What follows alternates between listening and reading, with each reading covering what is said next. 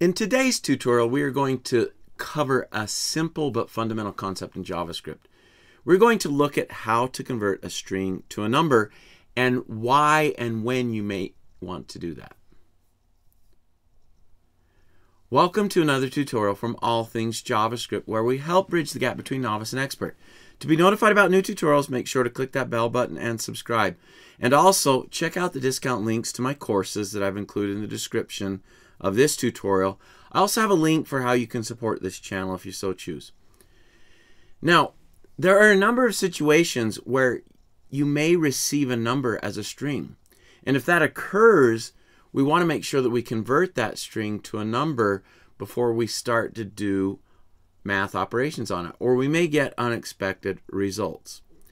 Now, one of these scenarios is when grabbing data from an HTML form. So let's look at this example and look at 3 ways to convert a string to a number. And also in the process, we'll learn some things about the form elements and how they return data. So here I've set up a simple form where basically we're entering a number and then we're choosing what we want that multiplied by. That's what I'm doing here is multiplication. We're going to change that in a minute to show some things. And then it will give us the results over here. It's not set up to work yet. As you can see, nothing is happening on this side. So let's take a look at the code right here. Basically what I've done is I've grabbed the elements that I need to. This is the number, this is the multiplier, and this is the result.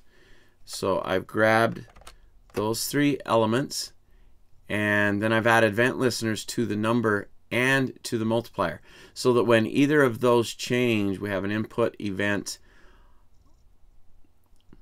on the number field or a change on the select for what number we want to multiply that by. It's going to call this function, and then we'll do the computation and then put the results into the result field.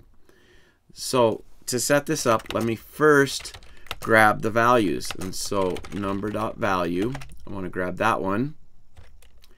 And then I also want to grab the multiplier value like that. So we have both of those numbers. So once we have these values, we can go ahead and put them in the result field. And we'll just multiply them together like this. Pretty simple. So let's just take a look at it really quick, see how it works.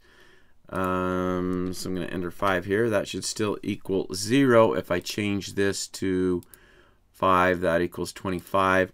Let's see if we do a decimal. That works. And so things are working fine. When we're doing multiplication, we're not having any issues. We can work with this however we want, and things seem to work fine. But let's make a change to this. Let's say this was not multiplication. Let's say we were doing addition like this. This is where we can sometimes run into trouble with numbers that are not numbers. They're actually expressed as strings. So let's take a look at that. We'll save that. Come out here. Let me refresh that page first. And then I'm going to enter, let's go to a 1. Use the number picker, go to 1. Notice what we get. It's concatenating those 2 together as a string. So 1 plus 0 doesn't come out as 1. It comes out as 1, 0 because it's seeing those things as a string. So it's just putting the 2 together. You can see that again if I change this to a 10. Now we get 1, 1, 0. That's the string that we're getting displayed over here at the end. So when we're doing something like that, we need to make sure that we convert the strings to a number. Now the easiest way to do that, the simplest way, is by simply putting a plus in front of these values before it's assigned to the variable here. This causes it to coerce the string to a number, and that should correct the problem for us. So let me save that and we'll take a look at it again. We'll look at the same types of things. Let's say I put a 1. Now we're getting it correctly. 2, we're getting it correctly. Let's change this to 10. That should be 12. We're getting that correctly. And so that took care of us took care of it for us. Now, that's not the only way to convert a string to a number. We also have the parse int and the parse float methods that we can use. Those are available to us to convert strings to numbers as well. Now, one of the advantages of parse int and parse float is that they can eliminate some characters from the field and still turn it into a number. Now, the way this is set up, because I used a type of number for this form element, you can't really type anything else in. I'm trying to type letters in, and it doesn't accept letters. And so we're only going to get a number there. And so because of the form element I chose, that helps me make sure that I don't get other stuff. And that's a good thing, obviously. But let's see if we were to change this. I'm going to go in. Oh, wrong HTML page. I'm going to change that to text. The type to text. Now, I can still type a number and it still comes out right, but watch what happens when I do some letters after it. We, of course, get NaN because it's not a number, so it's not able to take care of that. Now, notice what changes when instead of using the plus, we use parse int. And we have to enclose the value in parentheses. That's how we use parse int and parse float. We enclose the value in parentheses. Now that will convert it to a number, an integer number. That's what we're getting with parse int.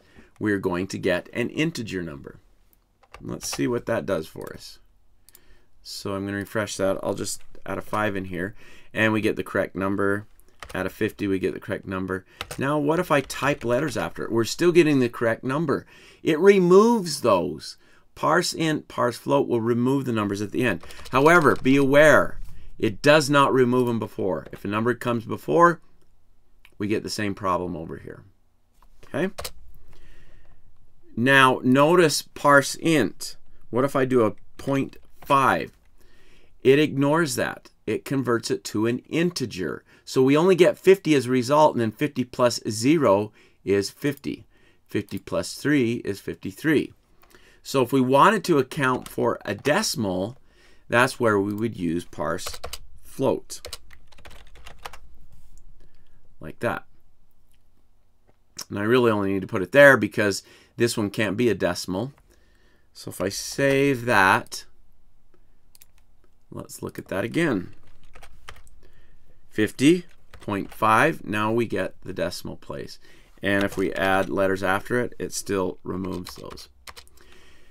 Now, one of the advantages, another advantage of parse int and parse float is you can indicate the base number you want to convert to.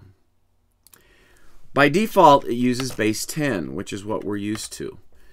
And here's where we would enter that.